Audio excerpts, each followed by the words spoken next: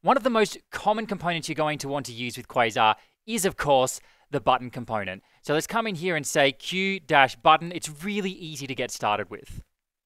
We'll start by adding a label, something like click me, save it, and straight away we get that button. Basic design, we get a bit of a shadow by default, but of course, we'll be able to style that however we like. Now let's say at click and have an action, because of course we need to actually do something when the button is clicked, and we'll say handle clicked here. Now I can come down here and say setup, return, handle clicked, and then we'll come in here and say const handle clicked is equal to, and we'll just console.log clicked. Save it, open up the console, and now when we click on this button, we get that console log. So it's as simple as that. Just use @click, give it a method, and then you can start doing stuff after a button is clicked. All right, now let's dig into the fun stuff. We'll come in here and say no-caps. That's basically going to remove the auto capitalization because by default, your button is going to be capitalized. So we've got that option available to us. We can also change the size. Let's make it large in this case. And we can go all the way up to extra large and all the way down to extra small. So let's leave it at large just so it's a bit easier for you to see. Another thing we can do is change the color. So let's set the color equal to primary. There we go. Of course, we can use any color in the Quasar palette, indigo, all sorts of cool colors like that. What else can we do? We can change the color of the text.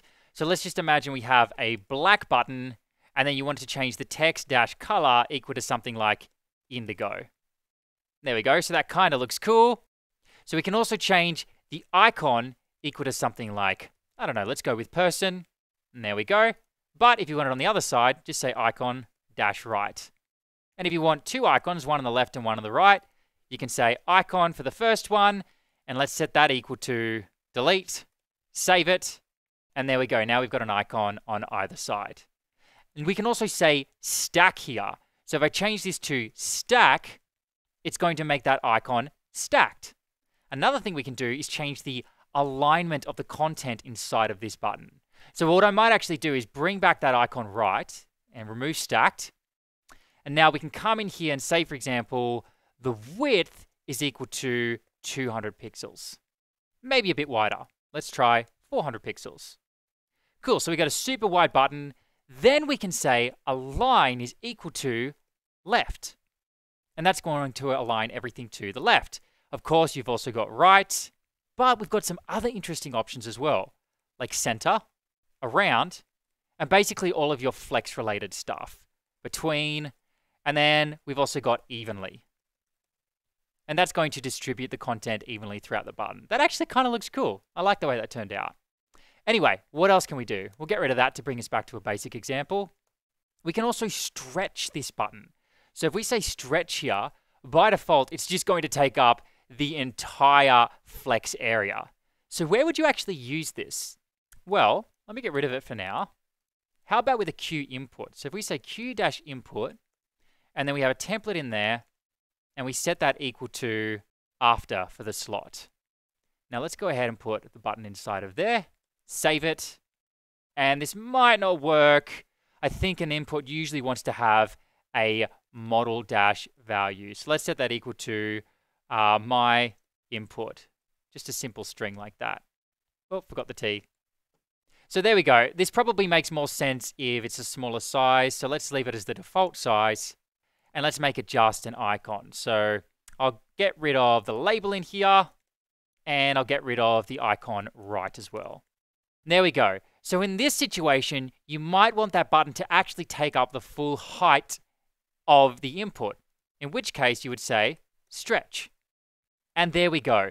That kind of looks good in this scenario. So there might be situations where you want that button to basically stretch and take up the space. All right, what else can we do?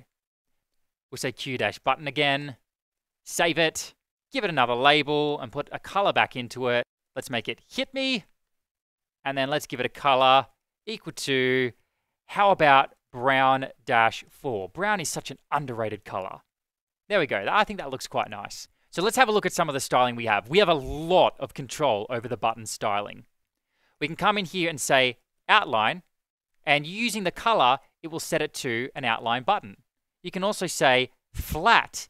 And notice that flat basically removes the color unless you hover over it. Then you still get a little bit of that brown color in there.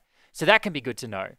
We also have unelevated. This is just like flat, except it's going to set the background color to brown in this case, and the foreground color to white. So unelevated and flat are very similar. It's just an inversion of the colors there. In fact, I like to use unelevated a lot more than flat. For me, unelevated is kind of just a way to get the flat design for the button, and I'll use flat if I want it to be understated.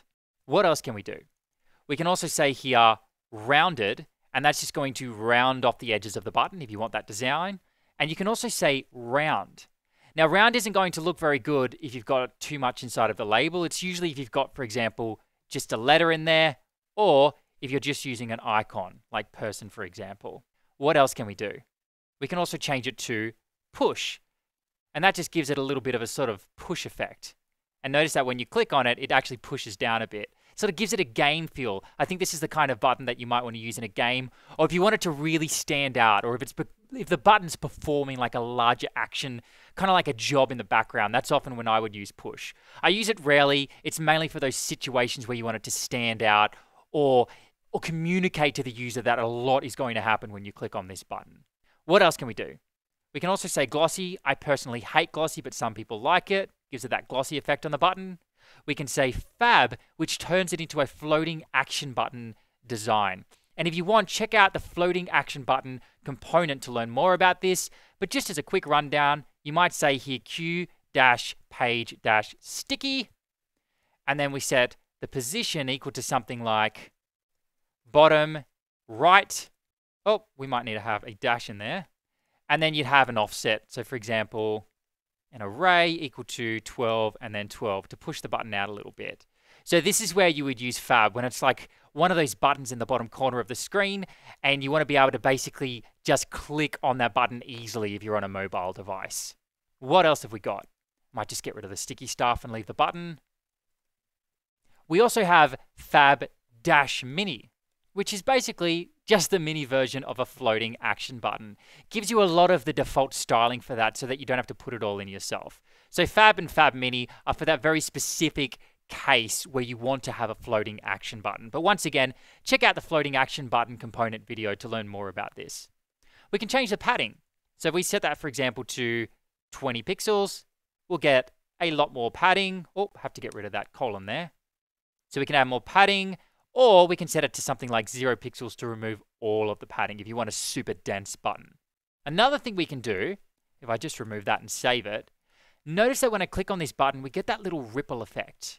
See how there's that kind of circular thing that's coming out of my mouse when I click on the button? We can get rid of that very easily by saying ripple is equal to false. And that means that we're not going to get that ripple effect anymore. I personally like it though, so let's remove that. We can make the button dense. So especially if you have a table and you want that button to very easily fit inside of that table, you might want to say dense here. And there we go. It means that the button is specifically designed to fit in tighter places. You might want to use something like round and dense if you want to have an icon that sits in the top right of your layout. And maybe when you click on that button, it opens up a menu where the user can then like log out or change their password, stuff like that. This is where you might want to use dense to make the button a little bit smaller. Now here's the really cool stuff. We can also say whether or not the button is loading. So if I say here, loading is equal to true, save it. Now we get the loading spinner on the button. Super, super handy if you're doing AJAX requests. And then of course, if that's set to false, then it's not going to show anymore. So you can obviously model a value here, and then you could say loading is false by default. When I start sending the AJAX request, set it to true. And then when I get the response back, or you can say like a dot finally if you're using promises, set that equal to false. So we won't go into the details of that because it kind of goes beyond the scope of this video, but hopefully you get the idea there. Now maybe you want more control over what that loading spinner looks like. In that case, we can say here template, and then we can go into the loading slot and add our own spinner. So let's say Q-spinner dash, and I think there's one called gears. Let's try that. Save it. And now let's set loading equal to true. and it's going to be using that custom spinner component. How cool is that? Another thing we can do is basically show whether or not this button is disabled. So if I come in here and say disabled, oh, not disabled, disable, and set that equal to true, save it, then it's going to be disabled and it won't click anymore. So if we have a click event on there and then we try and click on this button, so how about this? @click, we'll use that method we created earlier, open up the console. Now if I try and click on this, nothing will happen. Let's set disabled equal to false. And look at the design, by the way. Notice that it becomes a little bit more brown. And I might just use like a darker brown to show this a bit better. There we go. We've got a dark brown. If it's disabled, it kind of gives us more of a disabled feel to the button by lightening it a bit. So if we set that to true, of course, now when I click on this button, oh, disabled, true, oh, sorry, false. Now when I click on that button, it's going to work, and that @click handler is going to be called. Super helpful. All right, let's get rid of that, move back to a more basic example, and move on. We can also set a loading percentage. This is really, really cool. We can say percentage is equal to 23, for example, and that means it's 23% loaded. And the reason that isn't working is because we need to set here loading equal to true. So if you have loading true and you've got a percentage, it's going to show you what percentage of the loading is done. Super handy if you're running jobs in the background, or maybe you're basically sending requests back and forth from the server to check how much of a background job is done. You can do stuff like that, and then we can pump it up to 80, and then when it's done, you would set it to 100%, and then set loading equal to false, something like that. So how cool is that? We really do get this amazing breadth of functionality using Quasar's QButton component. So what else can we do? We can also take the user to different routes. So basically, instead of using the route component that you get with ViewRouter, we can just add in here to, and then say something like /whatever. This is just like to when you're using ViewRouter's routing component. So if you want to dig a little bit deeper into that, then check out ViewRouter's documentation, but we'll just do a basic example for now. So let's say other-page, save it. Now when I click on here, it takes me to other page. Since it doesn't exist, we get a 404. But you get the idea. You could also put inside of here something like an object, and then you could use named routes and all that kind of cool stuff. But that goes beyond the scope of this video. So let's move on. Another thing we can do is change the type of element we're using for this button. This is particularly useful if we want it to be an A-link. So let me get rid of that for now and just show you this. If we open up our console here and then we click on the button, let's find the button element. Yeah, notice it uses a button element by default. If we say type is equal to A and then save it, that element is going to change. So let's go back in there, and now it's using an A element, an A tag, more is what I should say there. So now that we're using an A tag, we can say href is equal to, and then just go to something like google.com. Save it, and now when we click on there, it takes us to google.com. So let's go back and see what else we can do.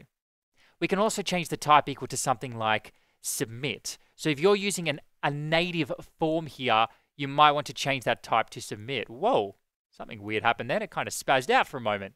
Let's refresh the page. All right, it's still working. Yeah, so if you need that functionality, you can set the type equal to submit. And the last thing I want to show you is how you can put an avatar into the QButton component. So let's come in here and just use the default slot. We'll say Q-avatar. Avatar is a great component. Definitely check out the video for that if you're interested.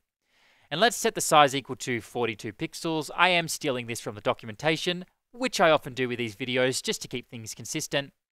And then we can say the source is equal to https://pixum.photos.